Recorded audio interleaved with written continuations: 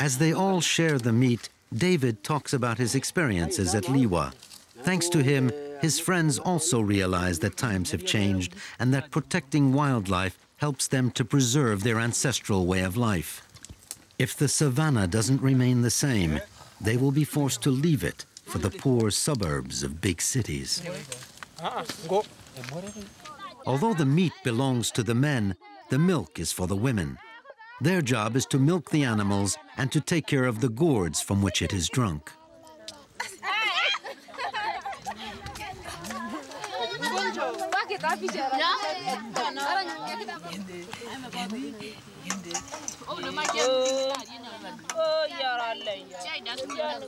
It's forbidden to mix milk with meat in the village, and the men remain separate from the women. A Maasai legend says that in the beginning, men and women formed two different tribes. This separation is present today, and each tribe depends on the other for either milk or meat.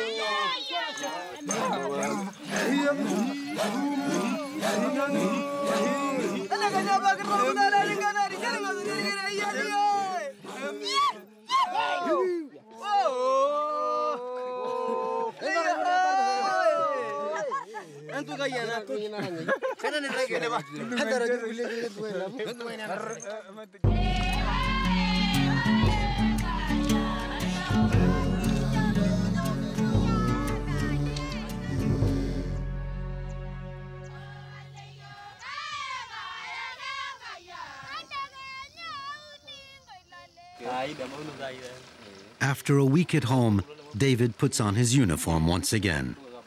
He adjusts quickly to his two very different ways of life and cannot decide which he prefers.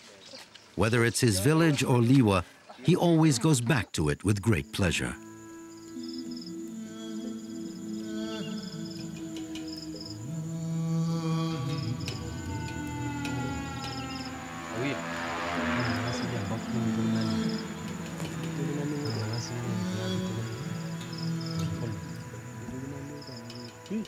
David and Leikeirio's present mission is to locate an elephant wearing a tracker or radio transmitter.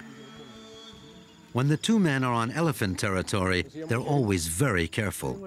Elephants are extremely rapid animals. Many Masai stories talk about tragic accidents with this animal. Attracted by the peaceful atmosphere of Lewa, herds of elephants entered the reserve during the recent rains. 200 of them live there now.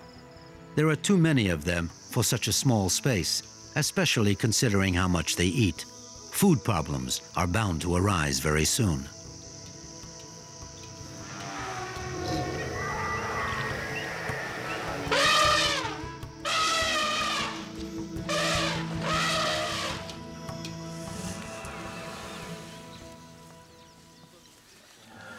The reason why the reserve has equipped some animals with trackers is in order to locate them and better understand their migratory behavior. Ian exchanges information with other Kenyan reserves, since the elephant, like the rhinoceros, is a prime target for poachers.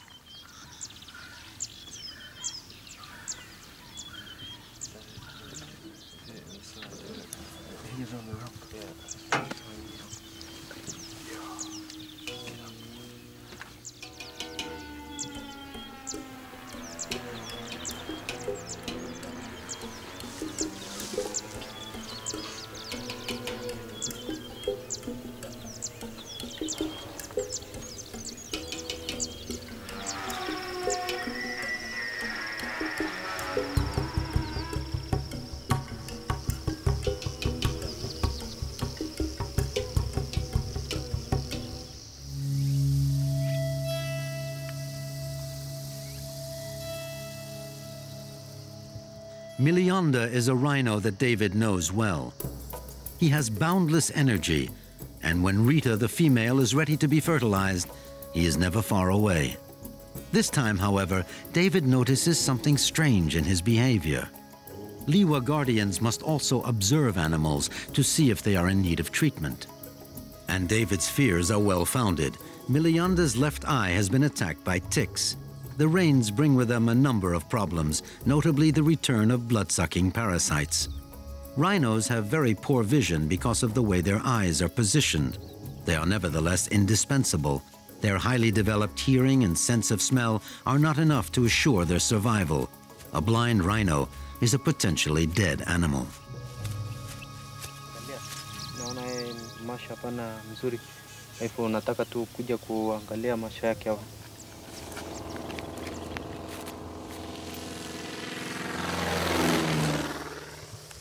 Soon after David's call, the usual capture procedure is launched.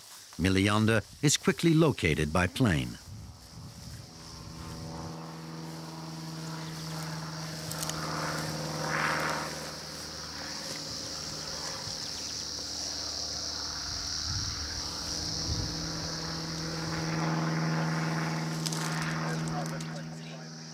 Once captured and put to sleep, time is again a major factor. For a rhino, being anesthetized is a cause of great distress. In order to shorten the trauma as much as possible, Ian gives him a very weak dose, which will not last very long.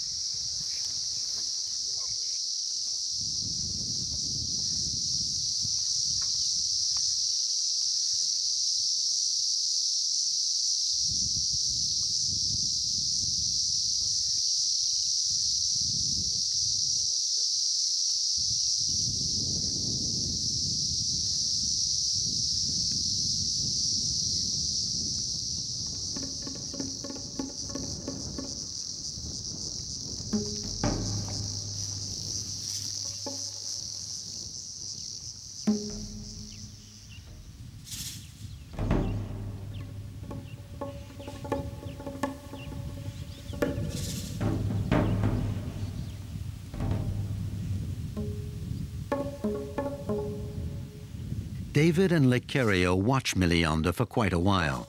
They're worried. The rhino, with his head lowered, hasn't moved. Was there a problem with the anesthetic? Was the dose too strong for him?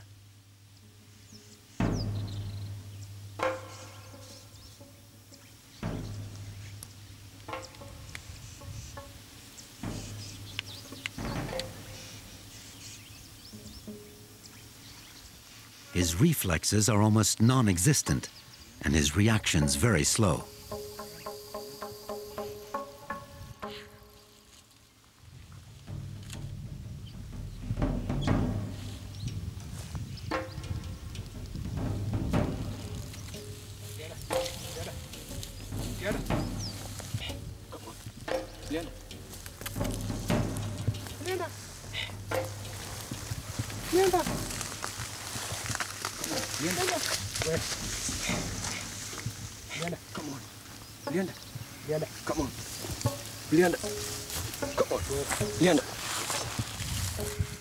David and Leikeirio decide to stimulate him, to incite him to rediscover his vitality as soon as possible. Come When they finally see him leave, they feel a sense of pride. Each rhino saved is a victory over the poachers, as well as a personal triumph. For David and Leikeirio, protecting Lewa's wildlife means preserving this Masai land, inhabited as recently as a century ago by lions and rhinoceroses, a land where only the bravest of men dare to venture.